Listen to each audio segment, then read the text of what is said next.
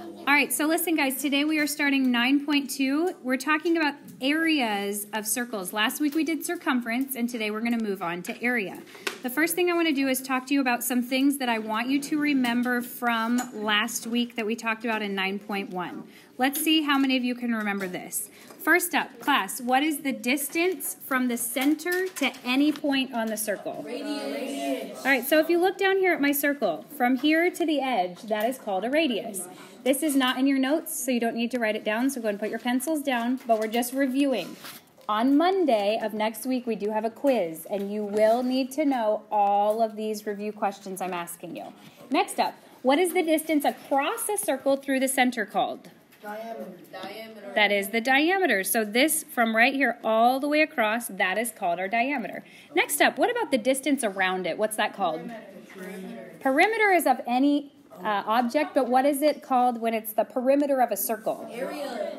Circumference. Circumference is basically like a perimeter, but it's the distance around a circle. Next up, there are two formulas for circumference. One of them has to do with radius, and one of them has to do with diameter. Raise your hand if you remember one. Noah, what's one of them? 3.14. Incorrect. Really? What's a formula for circumference? No, I don't know. Does anybody know? Maddie? equals 2r pi? Very close. C equals 2 pi r. Everyone say that. C equals 2 pi r. Now there's another one, if I had the diameter. What would that one be, Zaria? C equals pi times r. Not pi times r. No. Pi times d for diameter. Okay? Now, Noah, this is what I think you were thinking before. What's one of the values for pi? What'd you say? 3.14. Does anyone remember what the fraction one was? Sarah, what was it? What was it? 22 over 7, okay? So this information right here, although it's not in your notes for today, it was from 9.1, and you do need to know this for your quiz. Now today I'm going to teach you another formula that we want to have memorized. Okay, so for these, there's a formula for a circle and for a semicircle. Repeat after me. A equals pi r squared. Okay, so that means you are multiplying pi times r squared. Now, if you notice, this right here is a circle. What is the difference between a circle and a semicircle? A semicircle is half of a circle. A semicircle is half of a circle. So if you look right here, this says a equals pi r squared. This says a equals pi r squared, but then it divides it by 2. All you have to do for a semicircle is simply cut it in half or divide it by 2. Now, if you notice down here, pi is 3.14 or 22 over 7. Right next to it with your red pen, I want you to write a little squiggle with 2 lines coming down. That is what pi looks like. All right, so these formulas are other formulas you want to go ahead and make sure that you are memorizing for your quiz and test next week. Let's go ahead and use these formulas today for problem number 1. It asks us to find the area of the circle and to use 22 divided by 7 for pi. Round to the nearest tenth. Looking at problem A, has it given me the radius or the diameter? Radius. It has given us the radius. So I want you to go ahead and write r equals 7 centimeters. Tonight when you come to your homework and you have an original problem that looks like this, you do not have to draw the circle and stick the radius in there. All I need you to do is simply start off the original problem by writing whether it's the radius or the diameter. Now we're going to use our brand new formula for the area of a circle. Class, read to me what the area of a circle formula is. R equals 7 cm.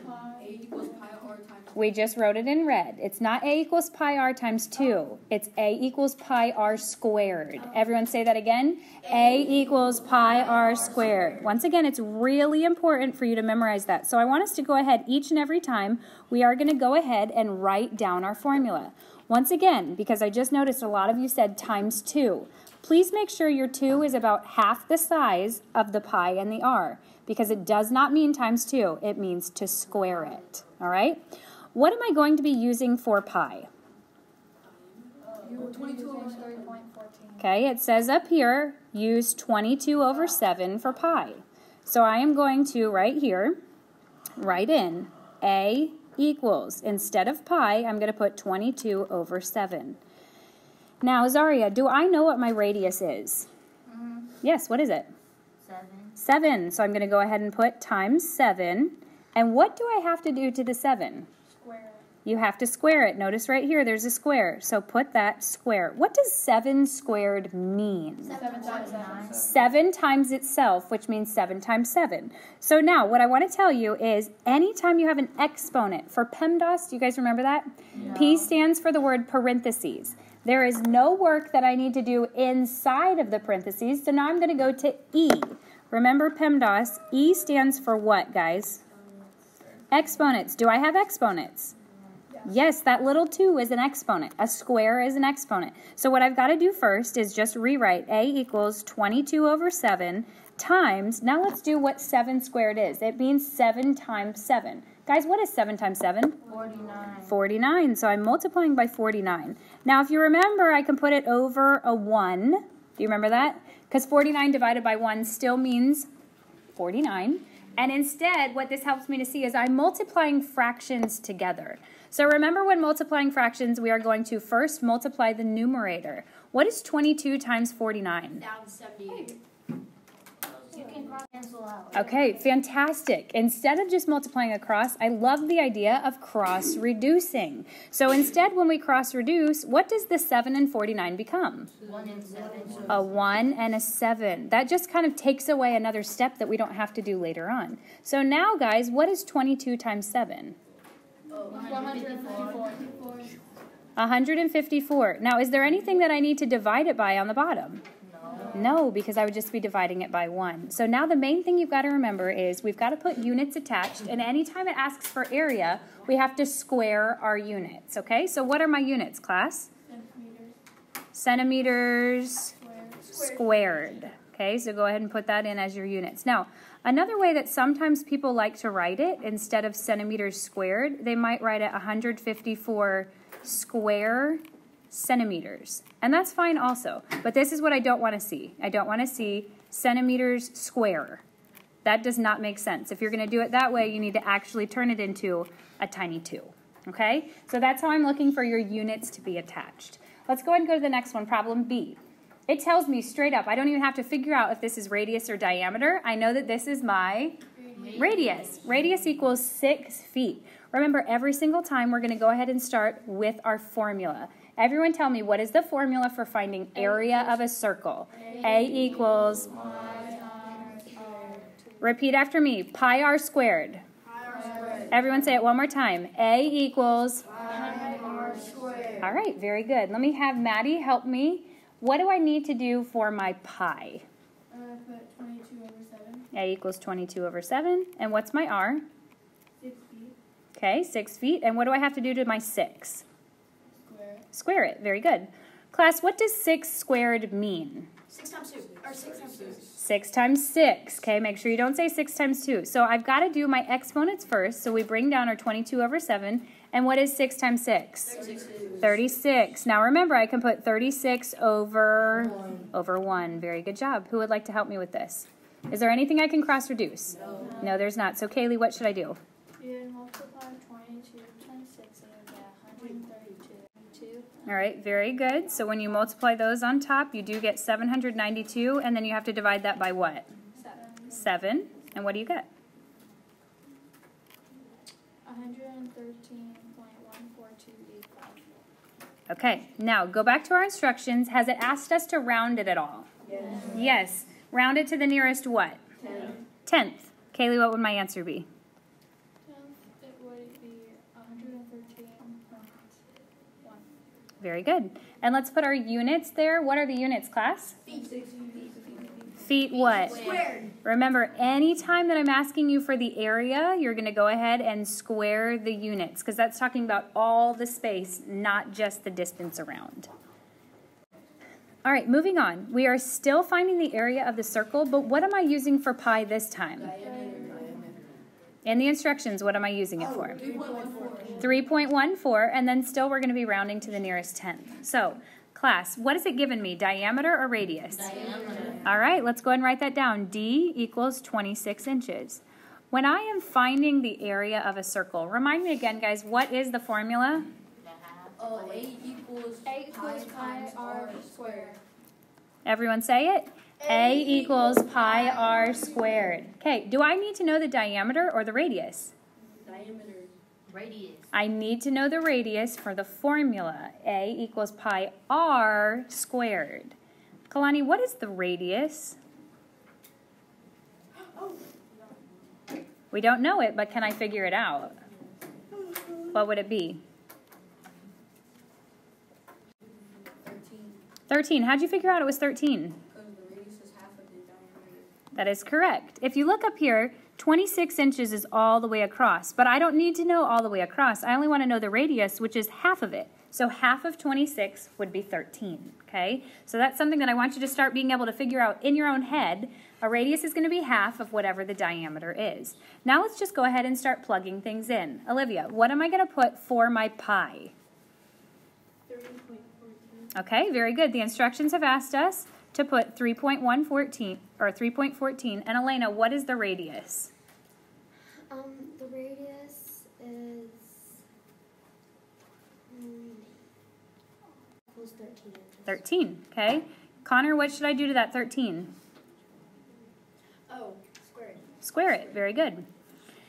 Now, according to PEMDAS, should I multiply these right here, or should I do my exponents first?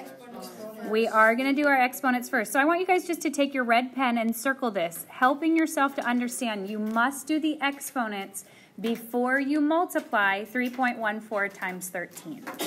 Joseph, what does 13 squared mean? 13 times 13. That is correct. Guys, what is 13 times 13? All right, so we're going to be multiplying that times 13 squared, which is 169. All you have is one final step left, and that's to multiply those two things together. Aubrey, what do you get when you multiply 3.14 times 169? 500 and Aubrey. 530.62. Very good. Now, it has asked us to round to the nearest tenth. Guys, which one is the tenths place? the number after the point. The one right after the decimal point, okay? So then you've got to figure out if it bumps up or if it stays the same. What's going to happen to it? It bumps up. So what's the answer, guys? 530.7 what? Inches squared. Inches squared. Any questions for how we found that? All right, let's go to problem B. What is the formula, everyone tell it to me together, for finding the area of a circle? A equals pi r squared. Dang it. Everyone say it together because we're still struggling. A equals pi r squared. Do I want to know the radius or do I want to know the diameter? Radius. The radius. So guys, it tells me D equals 28 feet. What is the radius?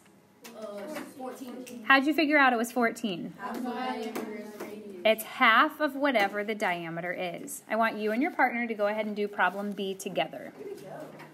All right, Christian, let's see what you guys came up with. What should I do?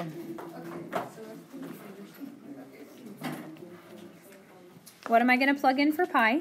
3.14. Very good. What's my radius? 14 And what do I have to do to the 14? times it by 14. Let's square it. Okay, we're going to square it. What should I do first? Wait. You said 4 should be 14. That's 14. Correct. We're going to do the square first. So what do you get for 14 times 14? 196. Very good. So we're going to do 3.14 times 196. What do you get when you do that? You get what's that? 3. Okay. You get 615.44. Very good. And then we want to round to the nearest tenth. So what do you get? You get 615.4 And what are my units? feet squared. Feet squared is correct. How many of you would say you and your partner both got that together? All right. Good job, guys. All right. For the next one, the shape is a little different. What shape are we dealing with now? A semicircle. Okay. So here's the difference. The formula is super similar. Remind me again, what was the formula for the area of a circle? Okay, now, what is the difference between a circle and a semicircle? It's a half. Okay, so I have to divide my formula by 2. Let me explain to you something that happened earlier. There were people who saw a 2 here and a 2 here, and they tried to cancel them out. A square and a 2 are not the same thing, which is why I was trying to help you not to say multiply it times 2. It does not mean the same thing. So those cannot cancel out, no matter what. You cannot try to cancel those out, okay? So still, I need to know the radius. For problem A, did it give me the diameter or the radius? Diameter. It gave me the diameter. So let's start off. Once again, tonight's homework, you're going to start it off just by saying D equals 30 feet. I don't want to know diameter. I want to know radius. Austin, what would the radius be? 30 feet. Remember, the diameter is this right here, the distance all the way across, but the radius is only half of that distance. So what's my radius? 15 feet.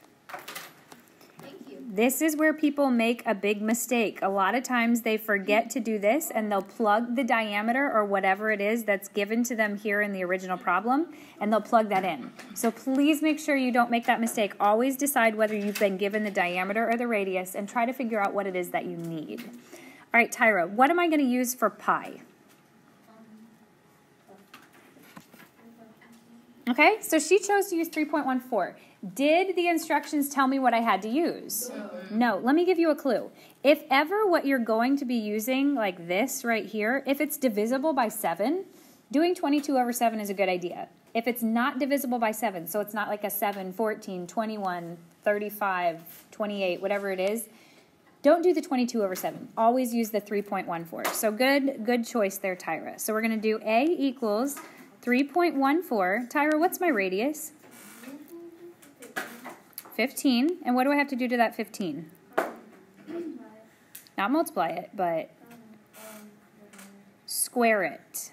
Okay, so put that little 2 there because if this is from my original formula, I have to put it down here and square the units. Now what do I need to do to that whole thing, class? It's a semicircle, so we're dividing it by 2. Okay, everyone take out that red pen again. And no, we have to do our exponents first before we do anything else. Okay, according to PEMDAS, E exponents comes before multiplying or dividing. So always make sure you do your exponents first. What does 15 squared mean, class? 15 times 15 times 15. What is 15 times 15? 225. 225. Divided by 2. Is there anything I can easily cross-reduce right now? Yes. No, there's really not. Okay, so instead what I'm going to do, multiply whatever you can in the numerator first before dividing it. Joseph, what is 3.14 times 225? All right, is there someone else who can help me? Guys, when you multiplied that together, what'd you get? 706.5. 706.5, and still I need to divide it by 2. Guys, what's my answer? 353.25 feet squared. Okay, did it ask us to round to a certain number?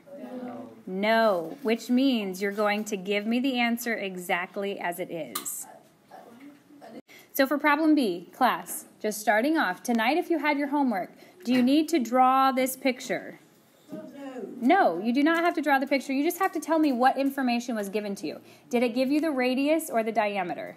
Radius. It gave you the radius. Guys, what's the radius? 11 feet.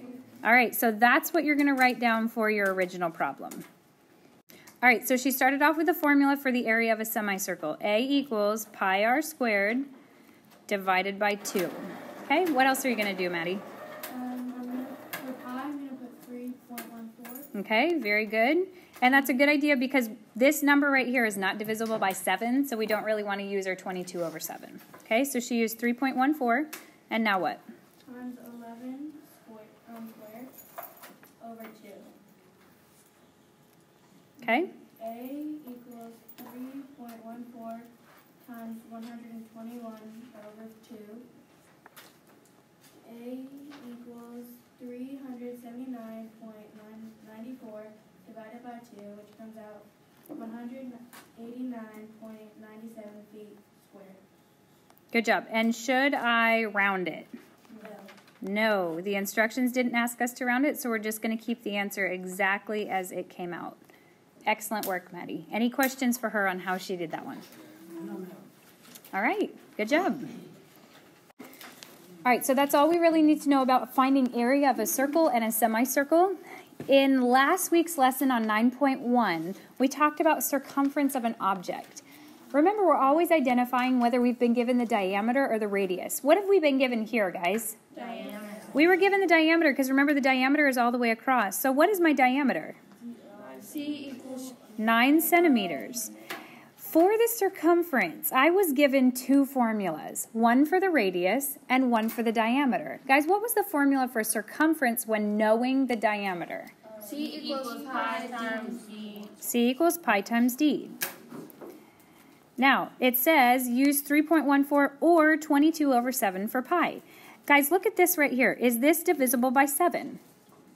No. No. So we should probably just use the decimal. What's the decimal? 3.14. All right, so C equals 3.14 and multiply that times our diameter, which we know was 9. Go ahead and write the answer down. What you get, guys? 28.26. Okay, should I square my units? No. Why not? Because that's the area. Because it doesn't ask me for the area. It's asking circumference, which is just the distance around. So I'm trying to figure out how far around that circle it is, okay? And because it didn't ask me to round it, I'm just going to keep my answer exactly as it comes out. All right, tonight's homework is this assignment right here. There are 8 problems, and you guys now have about 10 minutes to work on that assignment.